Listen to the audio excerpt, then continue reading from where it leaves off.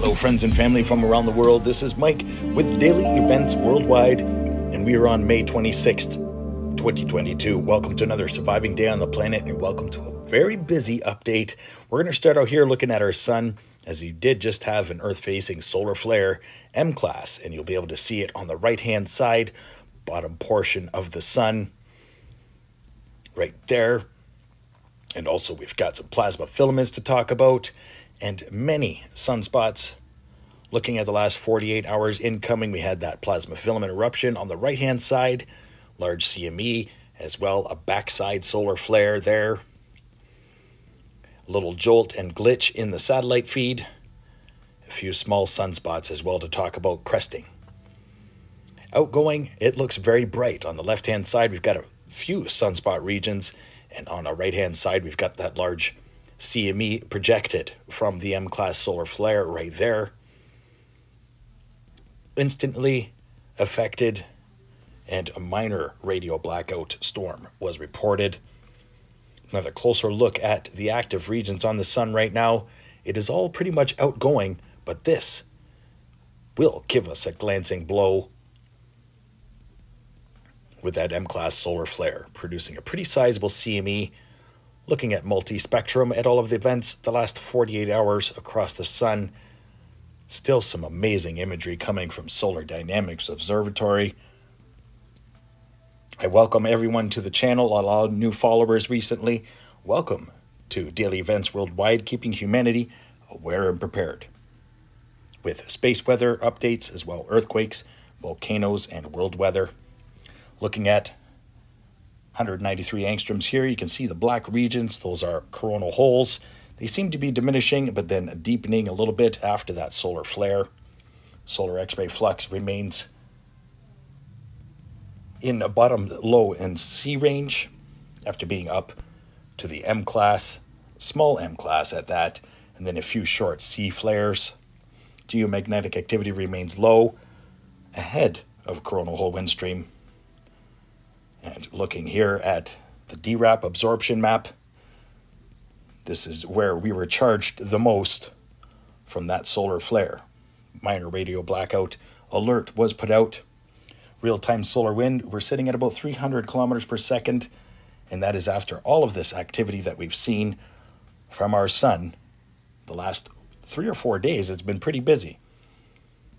Looking at the last few hours here, LASCO 2 and 3, and then the last 2 days here on LASCO 2, solar flares, CMEs, plasma filament eruptions. My, oh my, busy, busy sun.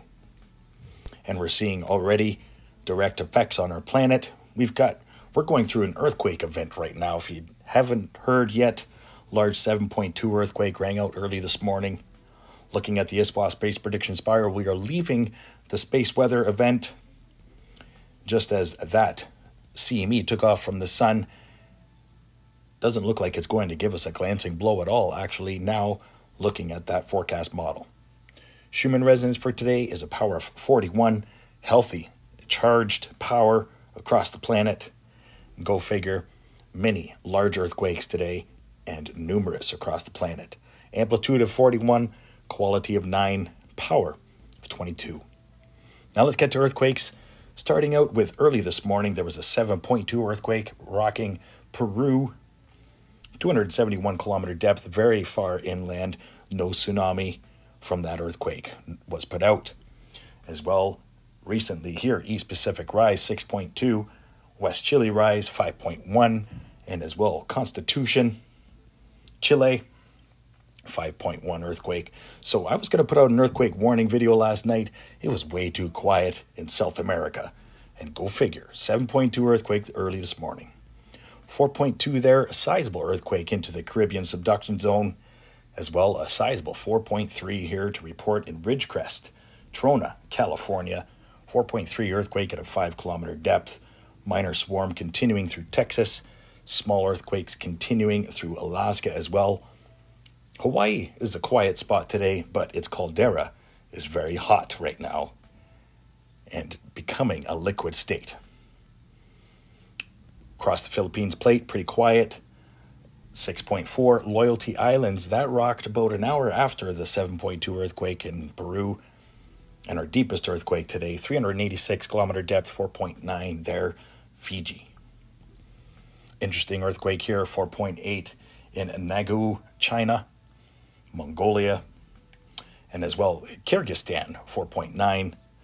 And that is the last 24 hours for earthquakes across the planet. Very busy. USGS reporting just under 280 earthquakes across the planet. Normally we're around 200 to 230, and it's been up over that all day long. Just looking at the last 7 days across the planet, a lot of deep earthquakes recently, and we were expecting something big. It was just a matter of time. Now, if I had put out the earthquake warning last night for South America, I would have been bang on, because I was going to say Peru. Even look at all these earthquakes in North Pole. Do you think it has anything to do with our magnetic field? Definitely does. Looking here at the Halley plots showing seismographs across the planet, all across the United States, South America, China, Russia, Africa. Seismographs going off the charts. With that large 7.2 earthquake, Peru, 6.4 earthquake, Loyalty Islands, 6.2 earthquake, South Chile Rise. Even Antarctica going off the charts there a little bit. So heads up, everybody, just have a plan. Stay aware and prepared. That's what it's all about. Look at Venezuela, blacked out. Wow. Heads up. Having a look here at some weather. Look at the size of this low pressure system that's coming, sweeping across eastern United States and eventually up into Canada. This is a very tightly whipped and large low pressure system. We've had some interesting systems racing across North America recently. We also have a tropical system coming out of Mexico in the next few days. You can see it ramming up against the coastline right now, getting ready to enter the Gulf. Satellite imagery brought to you by NOAA. As well, weather data from Pacific Disaster Center, showing the most recent satellite imagery across the world, and as well the most recent volcanoes getting updated. Look at all these tornado alerts across the United States right now. Greer, South Carolina, Blacksburg, Virginia, Indianapolis, Indiana, Wilmington, Ohio, South Carolina, Kentucky, Manam. We'll get to volcanoes now. Dakono in Indonesia, as well as Sabancaya in Peru, Nevadas to Chilean, Colombia. I'm sure they are a huffing and a puffing today from these large earthquakes. Fuego, Guatemala. Very active app right now with 121 alerts across the planet. Swiss and Najima, Japan. Tsunami watches that went out early this morning, but no tsunami was imminent. Sangay in Ecuador, Reventador in Ecuador. So that's about 10 volcanoes getting updated today amongst the 52 volcanoes that are active and or erupting across the planet. Stay tuned. The volcano activity report will be coming soon. Continuing on here across the world for satellite imagery.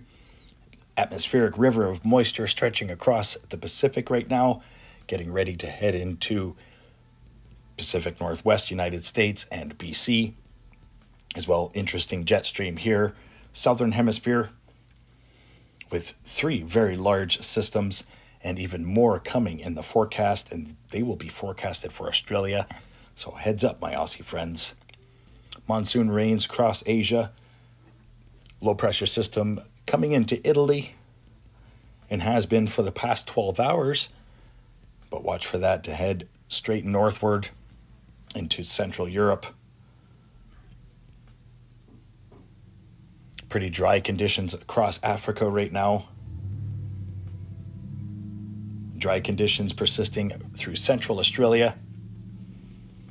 And here's that system there. And look at the Atlantic. Very large and vigorous low pressure system heading through there. Wow. Things are going to be changing here quickly, folks. Welcome to the new mini ice age. brought to you by our sun and its effect on our magnetic field. Let's get to weather here. Brought to you by Venture Sky and Daily Events Worldwide. Looking at that low pressure system now. Forecasted model here for the next few days. Extreme weather across southeast and northeastern United States. Heads up. And then moisture heading into Ontario for tomorrow and possibly the day after. Could get some thunderstorms as well. But all this moisture is going to spread right across the Atlantic provinces. Got a low pressure system heading through Hudson's Bay right now. As well, a low pressure system that will be coming through parts of the Canadian prairies. Low pressure system heading in for Saturday for the West Coast, parts of Oregon and Washington, and then into Utah. More extreme weather and moisture heading into Manitoba this week as well for Sunday into Monday. As that low pressure system comes out of Colorado again and heads straight north. Interesting. Gee, I wonder why. Have a look at one of my most recent videos talking about our jet stream and how it's broken. Overlooking Central America here, low pressure system heading in. Possible tropical conditions most likely will not turn into one. Probably, I'm saying about a 25% chance of a tropical system. Looks like it's going to get blown out by that huge high pressure ridge. Overlooking South America, daily evaporation rains heavy through parts of northern Brazil, Venezuela, as well heavy through parts of Brazil border with Argentina there. Thursday into Friday, could see some heavy downpours and strong thunderstorms with that system. Overlooking Europe, low pressure center through the Mediterranean, and then watch that to scoot into Central Europe. Another low heading into Spain as well. And that's for Wednesday into Thursday next week. Other than that, no major systems affecting you. Africa, pretty dry days ahead of you here. No major developments in daily evaporation rains. Although watch for coastal regions, West Africa, and as well East Africa, coastal regions, a lot of moisture heading into there. Overlooking Indonesia, Malaysia, Southeast Asia. No major tropical systems developing in the long range, but monsoon rains are back for the region.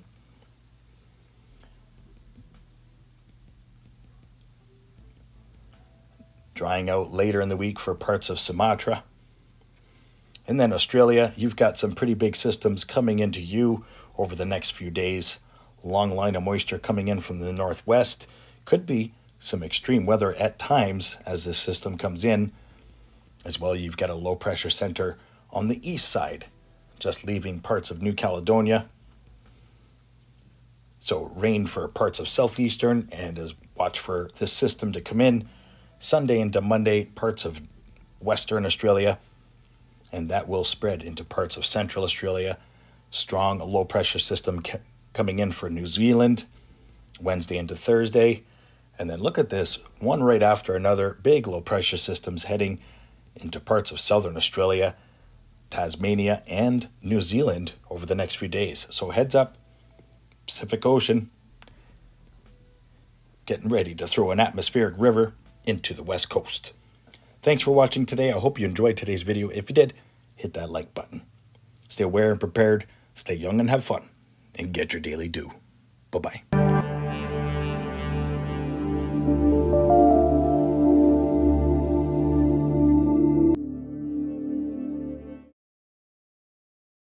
If you enjoyed today's video, please hit that like button, subscribe, share with your friends and family from across the world.